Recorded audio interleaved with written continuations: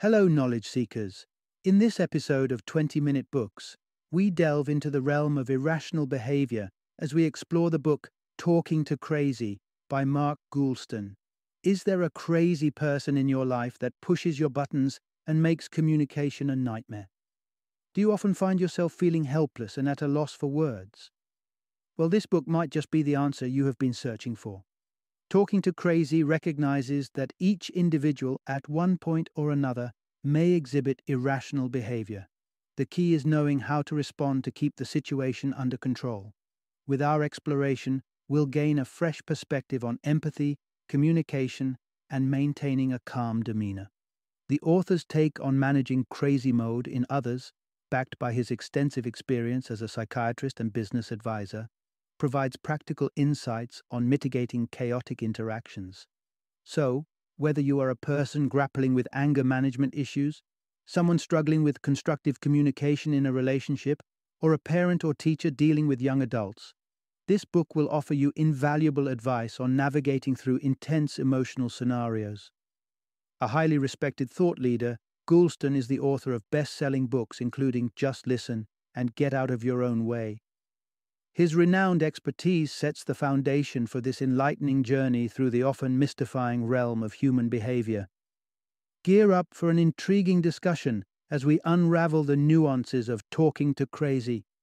Let's start a conversation about those challenging interactions and how we can rise above them. Stay tuned.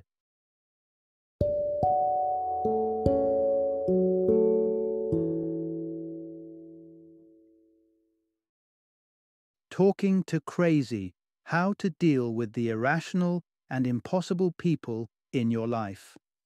Introduction. Dive into the realm of insanity. Recognize and manage irrationality. Imagine this. You're deeply engrossed in a peaceful conversation with someone dear to you when, unexpectedly, they utter something that completely throws you off balance. What? How could they say that, you wonder, as your heartbeat quickens, your cheeks flush, and an avalanche of emotions prompt you to lose control? All of a sudden, you're yelling, your calm demeanor replaced with unchecked rage.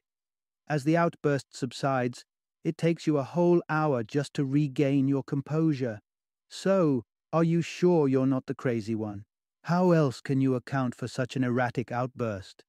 Well, buckle up as we delve deep into the bewildering world of human irrationality, a terrain we all occasionally stumble upon. But what drives us, supposedly sane adults, to such insanity? More crucially, how do we manage such unpredictable behavior, especially when it emerges from within us? Prepare to unravel the triggers of irrational conduct, techniques to handle individuals who consistently defy your norm, and when it's time to seek professional help to tackle extreme craziness. Part 1. Embrace the fact that we all have our moments of madness. Isn't it baffling how even the most rational among us can be blindsided by sudden flashes of irrationality? Indeed, it wouldn't be wrong to say that each of us has had moments where we were, well, not quite ourselves, where we could have legitimately been labeled as crazy. But what exactly does it mean to be crazy in this scenario? We're not referring to clinical mental disorders or psychiatric conditions. Rather, we're focusing on those transient bouts of irrational behavior that anyone could experience. These temporary episodes of craziness can take various forms. Maybe you find yourself denying reality or turning a deaf ear to logical arguments. Or you might find yourself speaking absurdities or acting against your own interests. The first step to curb these irrational tendencies is to acknowledge their existence. Owning up to your occasional bouts of craziness is an essential part of learning to deal with the irrational behavior in others. Once you comprehend your own irrational inclinations, you'll find yourself better equipped to empathize with others' eccentricities. And trust me, empathy is key. Without it, you risk getting pulled into the whirlwind of irrationality, responding to craziness with craziness. However, if you can maintain your composure amidst chaos, you can potentially soothe the irrational individual. Instead of reacting impulsively, strive to decipher the root cause of their irrational behavior This way, you're less likely to be manipulated by their madness. To illustrate, let's say someone questioning your sincerity triggers you to completely retreat into your shell. If you're aware of this tendency, you'll recognize similar reactions in others. With this knowledge, you can navigate the situation tactfully rather than escalating it further. Part 2. Recognize what ignites irrationality and foster empathy to deal with it. When someone around you suddenly flips into irrationality, your initial response might be one of confusion or frustration. But here's some crucial advice. Refrain from arguing. Attempting to debate with a person in the midst of a crazy episode rarely helps. Typically, such bouts of irrationality are deeply rooted in significant past events, often stemming from childhood experiences. For instance, individuals who were deprived of love in their formative years might develop a pessimistic outlook. Even when you present them with the most logical arguments or appealing proposals, they might resist, insisting that your idea is doomed to fail. The truth is, we all carry around some baggage from the past. When irrationality is triggered in an individual, no amount of logical reasoning can restore their sanity because, in that moment, they're unable to engage with rational arguments. So instead of opting for an argument, strive to discern the individual's modus operandi, the distinct behavioral pattern they display when a bout of irrationality sets in. Maybe they yell, launch a personal attack, or simply start ignoring you. Identifying these patterns and pinpointing the precise triggers can give you a better understanding of their irrational behavior. Armed with this knowledge, make a conscious effort to empathize with them. Try to step into their shoes and understand what they might be experiencing. By connecting with them on an emotional level, you might be able to guide them back towards rational thinking. For instance, if someone is being overly pessimistic about a situation, don't just enumerate the reasons why everything will turn out fine. Instead, start from their viewpoint of a world where nothing works out and build your argument from there. Certainly, engaging with an irrational individual is challenging. However, it's definitely more effective than allowing their craziness to drive you up the wall. Part 3. Steer clear of power conflicts with irrational individuals, focus on empathy, and establish firm boundaries. What often triggers people to switch into irrationality mode? It primarily boils down to control issues. People resort to irrational behavior when they feel a loss of control. For instance, if someone is sidelined in a conversation, they might start yelling, trying to regain control by overpowering others. However, these power struggles can be skillfully navigated by cooperating with the irrational individual rather than attempting to overpower their brash behavior. This can be achieved in a few ways. One strategy is to allow the irrational person to maintain a sense of control. By doing so, their motivation to persist in their irrational behavior might decrease. Take, for example, an incident involving the author. He unintentionally cut off a fellow motorist who forced him to the roadside and approached him threateningly. Rather than fight back, the author disarmingly said he was having such a terrible day that he was waiting for someone to come and end it all, suggesting that the driver might be that person. Another tactic to diffuse such situations involves apologizing sincerely and showing empathy. This could entail preempting their tirade by verbalizing the complaints they might harbor against you. In essence, you're taking the wind out of their sails, reducing their need to vent their frustrations and enabling both parties to move forward. If, for example, your dog barks all night and disturbs your neighbors, take the initiative. Approach them and admit that you'd be upset too if a neighbor's dog caused a nightly disturbance.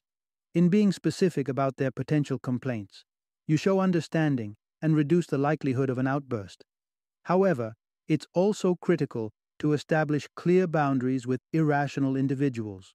If someone starts yelling at you on the phone, inform them that you'll disconnect the call if the shouting persists. Once they realize that there are lines they cannot cross, they're less likely to resort to such behavior in the future. Part 4. Don't engage with the irrational exterior. Aim to connect with the rational interior. When you're faced with someone shouting at you, it can be easy to lose sight of the fact that their irrational behavior is a transitory state. However, no matter how irrational someone seems, there's always a rational part within them. Accessing this rational part is the trick to calming them down. So, if a loved one spirals into a bout of irrationality, remember that underneath that exterior, they're still the same good-hearted person. Their irrational behavior doesn't define them in their entirety. They still have an inner rationality that's tuned into what you're saying. Hence, focus your efforts on reaching that part, rather than engaging with their irrational front. You can strive to connect with their rational side by diverting their attention to something ordinary, like making dinner. This could potentially distract them from their current stressor. Once they've cooled down, inquire about their earlier outburst. You could even ask them for guidance on how to handle their irrational behavior in the future. Patience is key when dealing with an irrational individual. You need to wait for them to transition to a state where it's possible to connect with them meaningfully. When in the throes of their irrational episode, they might lash out without any intent of being constructive or even slightly rational. They may even resort to harsh words, declaring how much they despise you or how you're the worst thing that ever happened to them. Rational individuals often instinctively distance themselves from such confrontations. However, before you consider this route, remember that people in irrational states often don't truly mean what they say. So think twice before severing a friendship or relationship over a temporary, irrational episode. Instead, wait for them to regain their composure and ask them if they genuinely meant what they said during their irrational outburst. More often than not, you'll find that their answer is a resounding no. Part 5. Manipulators are often driven by frustration or anger, so aid them in addressing it. Irrationality can take many forms. While outbursts such as yelling or crying are more apparent, manipulation is a subtler yet equally significant form of irrational behavior. People resort to manipulation when they are unable to accept a no. They may attempt to create discord between two individuals as an outlet for their anger. Consider a teenager who's told by his mother that he can't have pizza for dinner. He might react by instigating tension between his parents, complaining about his mother to his father. Likewise, if a friend calls you late at night to complain about a mutual friend, they're displaying similar manipulative behavior. Manipulators engage in such tactics hoping to flip the initial no into a yes. However, it's crucial not to fall prey to their manipulation. Be clear, yet gentle in your approach with such individuals. One way to tackle manipulative attempts is by expressing your interest in hearing the manipulator's concerns, but also insisting on discussing the issue with the person being badmouthed. You can also point out that the manipulator might be overreacting or obsessing over getting their way. However, it's important to avoid getting angry, as that can only exacerbate the situation. Fear of rejection can also trigger irrational behavior. Someone who dreads hearing a no may hesitate to ask for help, or even refuse assistance when it's offered. This might stem from past experiences where they were turned down when they needed help. In such cases, reassure them directly that they can ask you for help whenever necessary. Regularly check in with them to ensure everything's all right, as they might not be forthcoming about their struggles. Part 6. Disarm narcissistic and sarcastic individuals with unexpected responses or actions. We've already established that a desire for control often underpins irrational behavior. This desire for control is especially prevalent in another subset of irrational people, the ones who believe they know it all. There are various strategies to handle a know-it-all, some of which might seem counterintuitive. For instance, boosting the ego of a know-it-all can actually decrease their need to assert their superiority. When confronted with a person exhibiting narcissistic behavior, resist the urge to distance yourself. Instead, defy their expectations by agreeing with them. Validate their feelings of superiority. For instance, if a person starts disparaging others to feed their ego, tell them you consider yourself fortunate to have them on your side. Once you've captured their attention, gently explain how their know-it-all attitude might be pushing people away. This sort of narcissistic behavior shares some similarities with sarcastic behavior. Both can act as defense mechanisms, but often end up isolating the individual instead. Take, for example, the typical teenage sarcasm. Teenagers often distance themselves from their parents through frequent sarcastic remarks. However, this isn't born out of malice. Teenage sarcasm is often a response to stress, a shield against perceived threats. If you encounter a persistently sarcastic person, strive to understand their sarcasm, to anticipate when it might surface. When they make a sarcastic comment, catch them off guard by reciprocating the sarcasm. Imagine having a sarcastic boss who constantly questions your professional competence. If they remark something like, "I don't know why I'm asking you, of all people," respond with, "Yeah, me neither." A response like this will capture their attention and might even unsettle them a bit. It's then that you can engage in a more rational conversation with them. Part 7. Preserve respect and collaboration with your partner, especially during separations. Prioritize the children. Love is a treasure that's difficult to find but easy to lose. It can also be fractured by irrational behavior. But there are strategies you can employ to shield your relationship from such erratic actions. Many people justify a breakup with comments such as, "She was too demanding," or "He was always out late." But these issues rarely constitute the real reasons behind a relationship's dissolution. Mostly, it's the inability of a couple to constructively deal with problems that leads to the relationship's demise. So when your partner errs, resist the temptation to get angry. Instead, pledge to be their champion. Commit to sharing the daily trials, frustrations, setbacks, and triumphs with your partner. Stand by your partner in all circumstances. Becoming each other's champion is an effective way to breathe life back into a faltering relationship. And, if separation becomes unavoidable and children are involved, ensure that the process doesn't hurt them. Reigniting a lost love is challenging, but acknowledging its impossibility can be even tougher. If you're ever tempted to act irrationally, remember who should always take precedence: your children. Many couples resort to hostility or cruelty during divorce proceedings. They lose themselves in bitter disputes or custody wars. Such behavior can harm your children's mental well-being, so it's crucial to take a step back before succumbing to irrational impulses.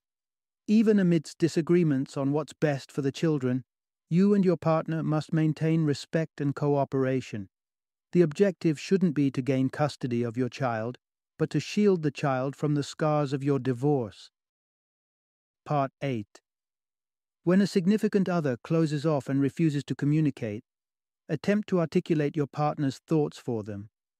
Handling a person who's spiraling into irrational behavior and lashing out can be challenging.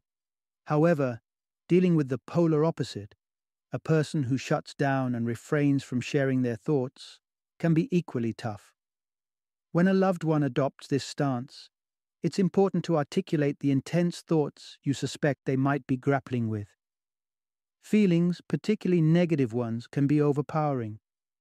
While we often try to express these emotions, sometimes they can be so overwhelming that we choose to suppress them instead. When a person bottles up their negative feelings, they might end up directing these suppressed emotions at others, for example, their partner. Consider two parents with a disabled child who are afraid to acknowledge their resentment towards their child. Consequently, they might start behaving irrationally with each other. If your partner begins to act out, don't take it personally. Voice what you believe your partner might be thinking and ask if you've hit the mark.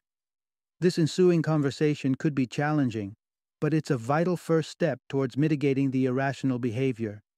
Another tactic to get your partner to share their thoughts is to ask them to repeat statements after you. Some individuals shut down during stressful times. In such cases, help your partner by verbalizing a thought you think they might have and ask them to echo it. This could surprise them and ideally will ignite a conversation. This strategy also shows your partner the difficulty their silence imposes on you. When they realize how much they matter to you, they might strive to be more inclusive, allowing you into their world.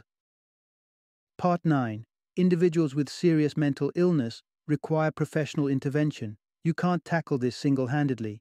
Until now, we've delved into strategies to assist a person exhibiting irrational behavior to regain their equilibrium. However, It's crucial to acknowledge that in some cases, this approach may not suffice. If a person is grappling with a severe mental illness, they'll need professional intervention. Regardless of how patient and compassionate you are, you can't heal someone with a significant mental disorder on your own. A genuine mental illness goes beyond fleeting, irrational behavior. If a loved one has a personality disorder or is battling addiction or suicidal thoughts, these issues demand professional attention. There are various forms of professional help available for those who need it. Medical-based psychiatry is a form of first aid. Its goal is to stabilize an individual to enable further steps to be taken. Psychotherapy is designed to help people manage their issues over a prolonged period. Therapists equip patients with coping mechanisms to modify their perspective on life. Counseling bears a resemblance to psychotherapy but is less intense. Counseling sessions tend to be shorter and less frequent compared to therapy sessions. Psychosocial rehabilitation aims to prevent a patient from reverting to their mental illness or destructive behavior cycle. It also helps them cope with the challenges associated with reintegrating into regular life. Lastly, mentoring provides support by offering the encouragement and motivation someone might need to combat their mental illness. Persuading a mentally ill individual to seek help can be a daunting task, but if you maintain empathy and cultivate a strong bond with them, you might succeed. Hence, make sure to actively listen to what they have to say. Strive to understand their emotions and see the world from their perspective. Agree with them as much as you can. Reassure them that you would likely feel the same if you were in their shoes. Final summary. The central theme in this book. Practically everyone experiences episodes of irrational behavior. When you find yourself dealing with such a person, strive to empathize and steer clear of power dynamics. Maintain respect, divert sarcasm, and aid the individual in expressing their thoughts if they're struggling to do so. Your ultimate aim should be to guide the person back to rationality, facilitating a constructive conversation. And bear in mind, if the individual is suffering from a genuine mental illness, refrain from attempting to fix them on your own. Instead, encourage them to seek professional assistance.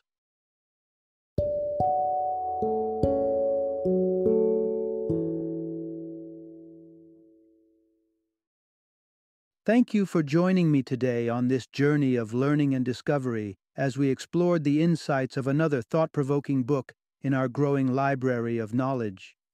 If you've enjoyed our time together, please take a moment to follow our podcast, give us a 5-star rating, and share 20-minute books with other knowledge seekers. Your support truly means a lot.